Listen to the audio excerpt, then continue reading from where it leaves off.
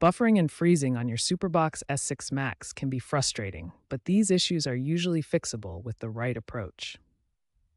The primary causes are usually related to your internet connection, device settings, or app-related issues. Let's address each of these systematically.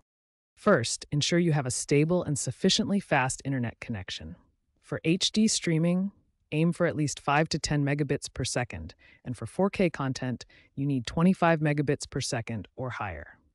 Run a speed test to confirm your current internet speed meets these requirements. This simple check can identify if your connection is the root cause of buffering issues.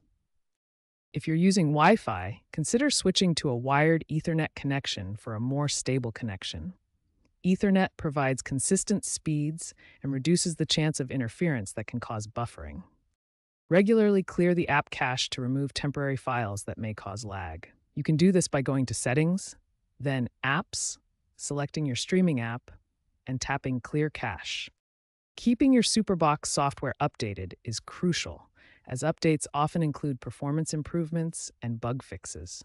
Regular updates ensure your device runs smoothly and efficiently. By following these steps, checking your internet speed, using a stable connection, clearing cache regularly, and keeping software updated, you can significantly reduce buffering and enjoy smooth streaming on your SuperBox S6 Max.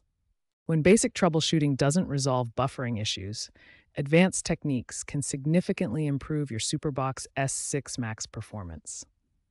The first technique involves accessing a hidden optimization menu. This hidden menu allows you to optimize streaming performance by reducing the aggressive buffering that can cause instability. The faster setting provides more consistent streaming than the default fastest mode.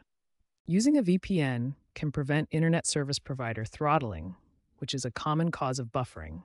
However, it's crucial to choose a VPN that's optimized for streaming devices to avoid adding latency. Restarting both your SuperBox and router can resolve temporary network glitches and memory issues that cause buffering.